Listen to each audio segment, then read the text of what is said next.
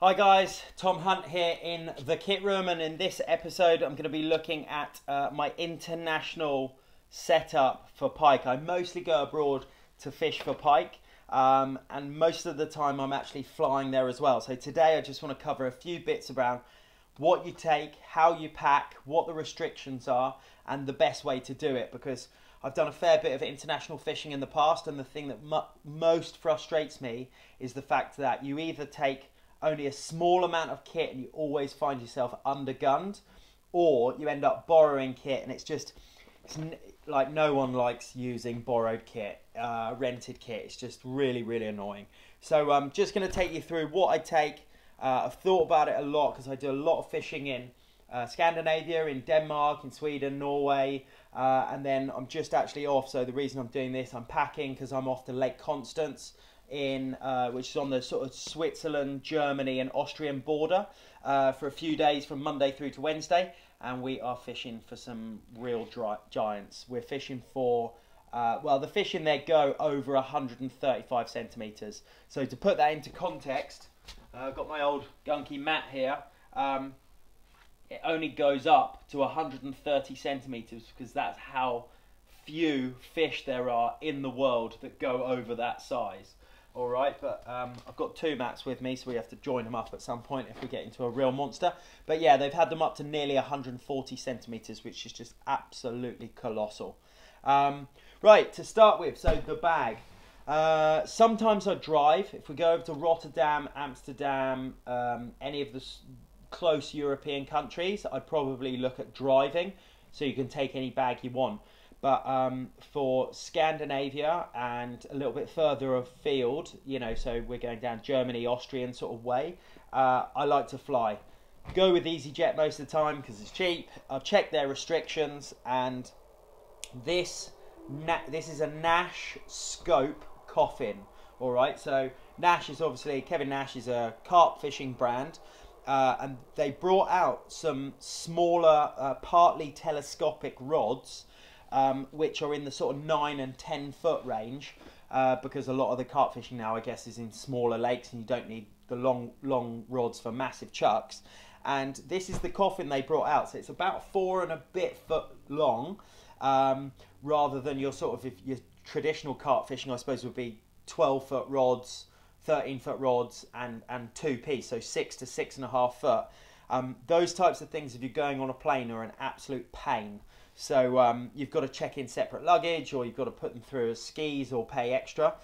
But for lure fishing, we obviously use slightly shorter rods, and this works an absolute treat. So I can get anything up to a 2-piece 8'6" rod in here. So it's just over 4 foot in length, and it's absolutely perfect. I can carry it. It goes straight onto the plane as normal check-in baggage.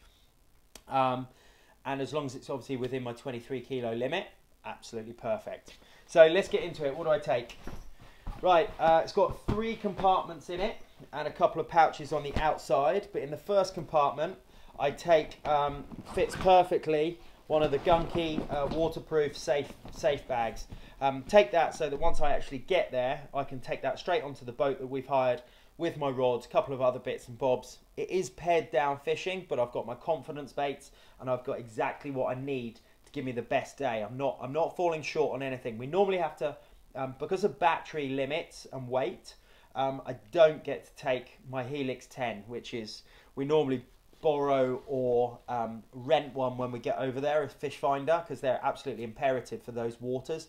Some of them are 25 miles long, you know, absolutely enormous water. So you need to be able to read underwater contours, and you need to do a little bit of background research before you get there. Otherwise, it's like fishing in the desert. But so this is a pared down of what I'd normally take, minus my fish finder, but it gives me enough equipment that I feel really confident that I'm in with a chance of those massive fish. So in here, I've got my first little pouch, which has got everything from my Polaroids to wire, some electronic scales because they're nice and lightweight, obviously unhooking equipment, etc, wire cutters, a couple of measures, some fluorocarbon, just all of my kind of bits and bobs for everything that I need, some spare hooks and some crimps and stuff like that. Then I've got 2 boxes of soft plastics, 5.5 inch, 6.5 inch, and then a slightly bigger box which has got my sort of 8 to 10 inch ones in. So most of the time, like 5.5 inch is fishing small. If the fishing's quite hard or the pike are tuned into slightly smaller fish, you've got to remember that fishing in the UK is very, very different to fishing abroad. The only style of pike fishing that I would say is similar in the UK is either up on the Scottish lochs, where it's big and it's deep and you get away with fishing monster lures because they're big pike, or on rivers. So rivers like the Stour, the Wye, the Avon, where you can be fishing for 15 to 30 pound fish, and you're often using big lures, strong kit, heavy rods, heavy braid, you know, most of the time, because rivers are very snaggy and you've got to try and bully them a bit as well, and they're wild, really super fit fish. So 5.5 is really the smallest I'm going to take. 6.5 is my starting go-to. So coming in at around 30 to 40 grams for the rubber, plus anywhere between 10 and 30 grams for the jig head and the hardware. I will use that on my sort of lightish rod, which will be 30 to 80 grams and about a 35 pound braid. Then moving up once we locate the pike. So I'm looking for bites on my 5.5 and 6.5 inch lures. Looking to maybe try and get the odd jack, the odd pull, a follow. Just I want some sort of information on where those fish are going to be, because there's massive expanses. So you have to cover lots and lots of water, find the fish first, and then once we get there, I will fish for, you know, typically something like that, which is an 8.5 inch Ilex Dexter or the 8 and a bit inch Gunky G Bump. Big paddle tails, rigged with big, you know, 2-0 hooks on them, trebles, screw in jig heads normally. Sometimes I do fish them, I don't know if you can see that there, sometimes I do fish them in what I call the traditional sort of English way, with a big sort of main jig head and then a stinger at the back as well. But even on these, I'm looking at 10-aught hooks really for the jig heads. So any of those, any of the big Bonnie baits as well, I like those. Just big, heavy, thick set lures that are really going to displace a lot of water. I take a few hard lures as well, mostly for kind of trolling when we're on the way to an area that we might already know. And again, big is best. Full of teeth marks, this one. Runs a bit shallow, 6 to 7 foot maybe, so we're anywhere up to 12 to 14 foot that would probably catch fish. And we tend to go around the edges when we're on the way to a certain spot. Like to throw a lure over the edge, troll, but anything big. I've had 3 pound jacks on this when we've been abroad, and you know, well, look at the size of it. Like, you'd expect if you got a bite that it would be a minimum of a double, but I tell you what, they're so wild, these fish, when you go abroad. That's why you have to fish super positive for them. Made up already a load of normally 40 pound wire or 1 mil minimum fluorocarbon. You know, there's a big debate in the UK about fluorocarbon versus wire and blah blah blah. But when you go over to Europe, like, they barely even use wire. Most companies don't actually even sell wire, because they just sell fluorocarbons and hard monos. And as long as it's thick enough, a mil to 1.2 mil, which would put you somewhere in the sort of 80 to 100 pound breaking strain. It doesn't kink, it doesn't weaken. If it gets shredded a little bit by teeth, then that's fine. I have heard of people getting bitten off, but like in Europe, they don't worry about that. It happens on so infrequently that they are just fluorocarbon all the way. So I've been playing with it a little bit, and when I go abroad, I play with it a little bit more. But I do have 40 pound wire in there as well, or the big fluorocarbon hook links. So moving on to the next pouch, I've got things like my unhooking mat, I've got my drogue for when we're on the drift, and I've got my reels. I haven't got all of them yet, but they will go in there as well. Normally take 2 setups. So one will be the lighter setup, sort of a 30 to 80 gram setup, 8 foot to 8'6", absolutely perfect. And then same again, but heavier. So I'll probably go with a 140 rod.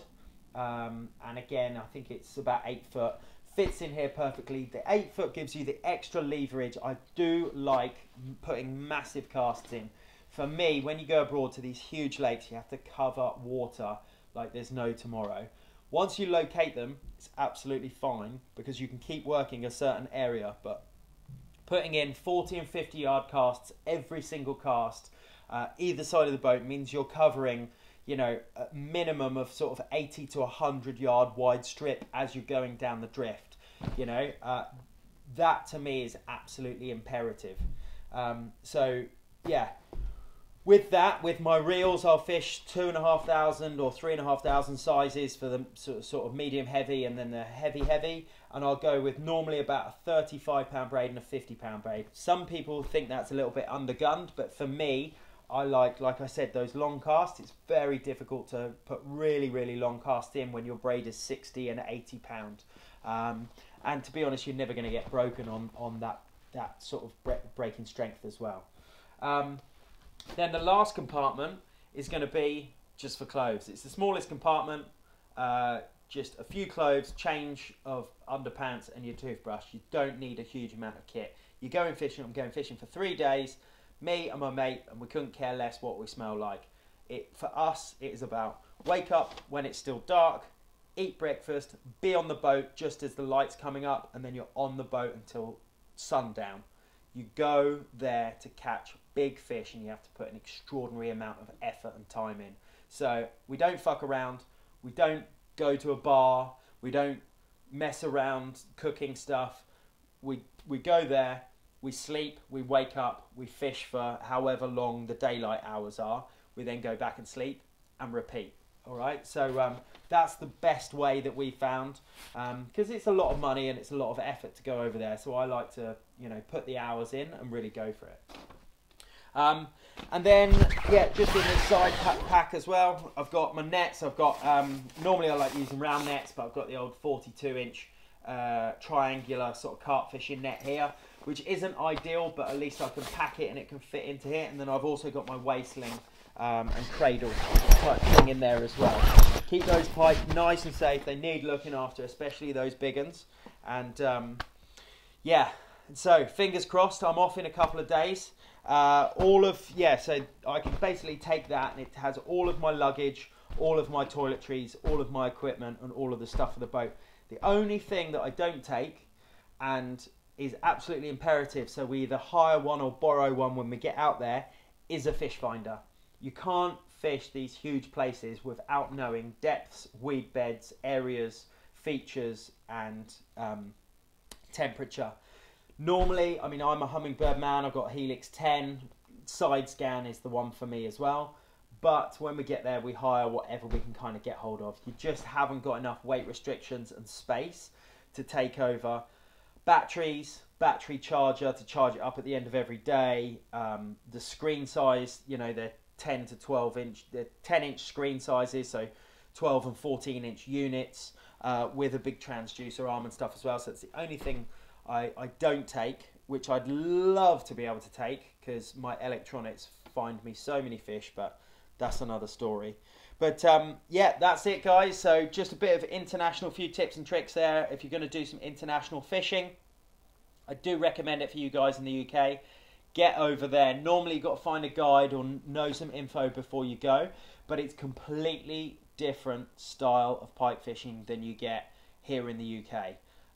Most of the time in the UK we're fishing lakes, gravel pits or trout reservoirs, and they're completely different fish. You know, I've had a 20 and a 25-pound fish from Chew in the last couple of weeks, and I'm catching on the smaller the lure the better, so basically like 4-inch lures.